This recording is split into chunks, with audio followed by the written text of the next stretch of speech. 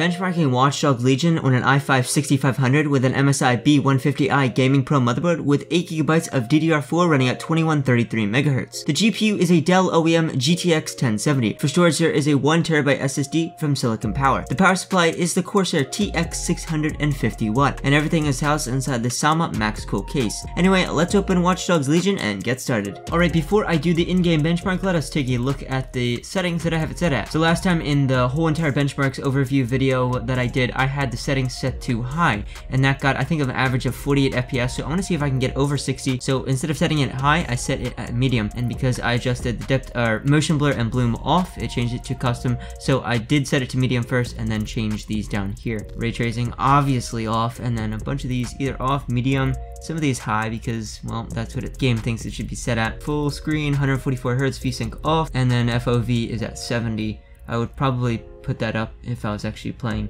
for real. But anyway, let us run this benchmark. Alright, first couple scenes here. What are we doing? 50s?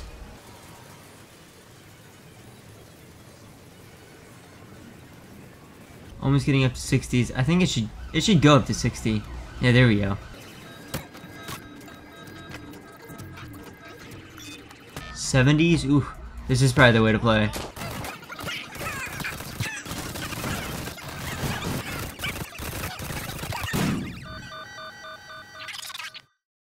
Alright, that seems to be much better than having the settings at high. What do we get? Max 91, average 56, so not as much as I thought. We would get at least one of that 60, minimum 30 FPS, 1% low is 39, and 0.1% low is 31. That's really good, actually. That means the dips aren't going to be too dramatic. You can see there that our CPU load is at 100%. So the CPU automatically already is going to be a bottleneck for the system. And yeah, that's pretty much what I'm going to probably see in the gameplay. But anyway, let's get on to the gameplay and see how that's like. Alright, what are we getting? I think like this rain is actually affecting this quite a bit. I mean, the poor CPU. Okay, it is at 85, 80s, 90s. I guarantee as soon as you start driving, you go up to 100 because of the physics of a car. And just running around here with the lighting and stuff, I'm noticing that the 0.1% lows aren't dipping too bad, but as we load in a new area, I guarantee it's going to get more extreme.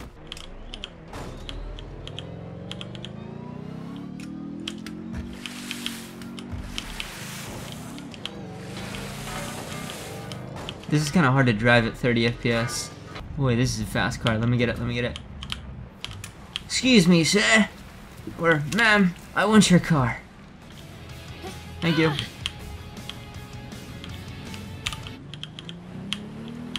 We're gonna see the FPS. Probably tank right here.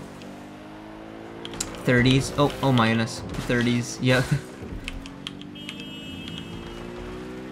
This car is a little bit too fast to even control. 27. Yeah. Drop right there.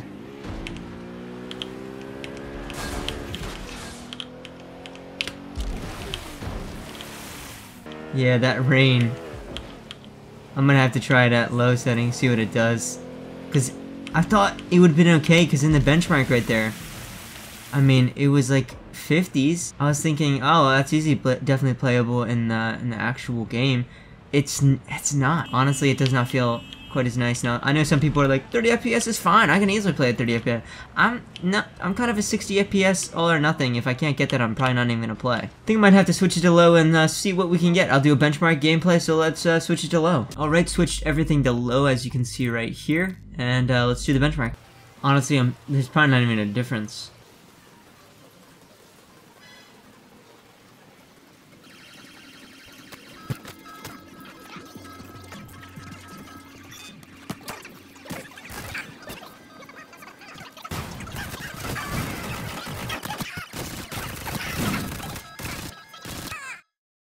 Maximum of 80, average 53? Is that not like the same or worse? Minimum 33. I can't remember. I'm gonna have to put those up side by side right there for you guys. 1% lows and 0.1% lows, I believe, were better. CPU load as 92, so that actually did help. That actually might drastically help out the FPS during the gameplay. I'm actually guarantee it will, because it'll be able to give more frames to the GPU to render, meaning a higher frame rate. So let's get into the gameplay. Okay, I'd say it feels, honestly, well, with this rain, it feels a little bit better.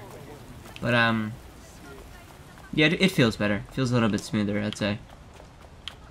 It'd be really weird if it actually turned out to be exactly the same and it was just a placebo effect. And just because I think it's set on low, meaning it's doing better. But anyway, let's hop into a car and drive around. This feels a little bit better. Now it's up at the 40s, or low 40s. Oh boy. Oh, it does drop the whole way down to the 20s. Come on. That's probably... CPU's not even at 100%. Utilization. What is... Come on, game. You're better than this. I know you are. And the GPU is not even above like 50% most of the time. Definitely CPU bottlenecks here. Alright, 27s. Man, if this rain would go away, I guarantee it would go up to like 35 probably when I'm driving around. You know, maybe this hardware is just a little bit too old for this game. Maybe there's bad utilization of the hardware, you know? Sometimes that can actually be the developer's fault. Like, for instances, with Assassin's Creed Valhalla, I just put out that video, and somebody in my comment section said that there was an issue with Intel CPUs being like, I don't know, they're something, I forget exactly what was said, but it seemed like the FPS had dropped by like 40% or 40 frames from what it used to be. And so I might have to redo that one after they fix that, after they have a patch. So it honestly could be just the game and not honestly the hardware itself. But it's almost seeming like the CPU is definitely bottlenecking this whole entire system. Yeah, well, it looks like this has been Watch Dogs Legion on an i5-6500 and a GTX 1070. It looks like low settings is probably going to be the way to go, honestly. And yeah, that's how I would play it. Honestly, if you want a little bit of better FPS or worse FPS, but the game looks better, then go with medium, I guess. You can also try high, which I don't know why the low settings aren't way better than the medium or high, but it's just, I guess, the game how the game is set up. Anyway, that's pretty much it. Hopefully this helped you in some way. And if you have any suggestions, comments, be sure to leave them in the comment section down below. That's pretty much it. Thanks for watching, and maybe I'll see you in the next one.